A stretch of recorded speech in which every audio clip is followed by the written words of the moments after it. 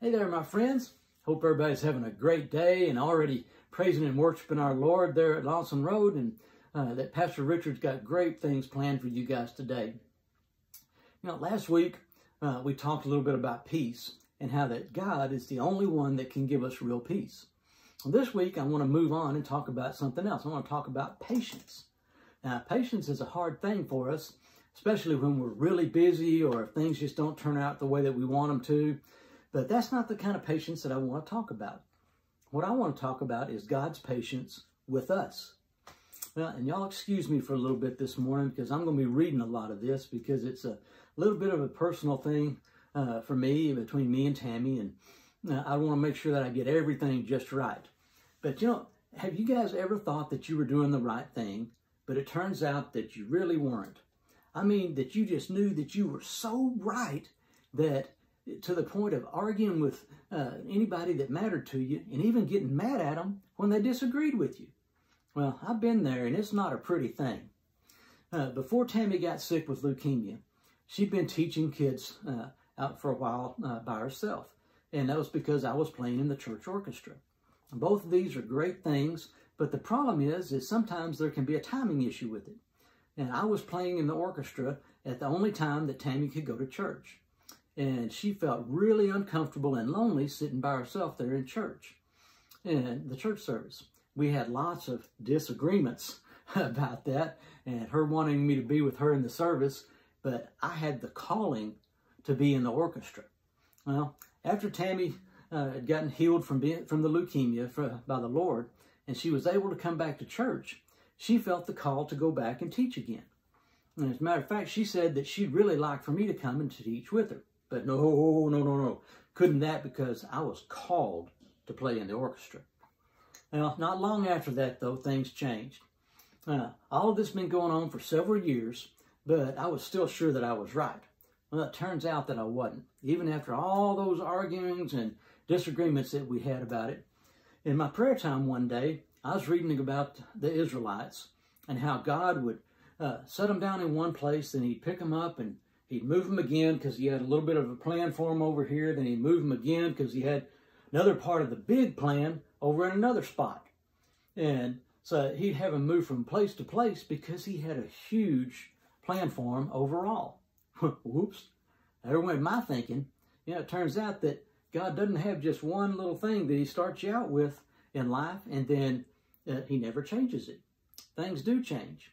Well, that's a great concept, isn't it? Well, I had stubbornly stayed with that plan that I just knew that God had called me to because I loved it. And without even considering that he had something else in mind for me. And I was out of his will without even knowing about it. You know, there's an old saying that says, no matter how far away that you've walked away from God's will for you, the return trip is only one step. Well, even though I still love playing, I took that one step and I quit the orchestra to go and teach with kids with Tammy. The result was years and years of wonderful blessings, seeing those kids grow and come to know Christ as their Savior. God had been so patient with me over all those years, and he finally brought me back to the place that he wanted me to be. You know, thank the Lord that we have a patient God that never gives up on us, and he continues to shower us with blessings.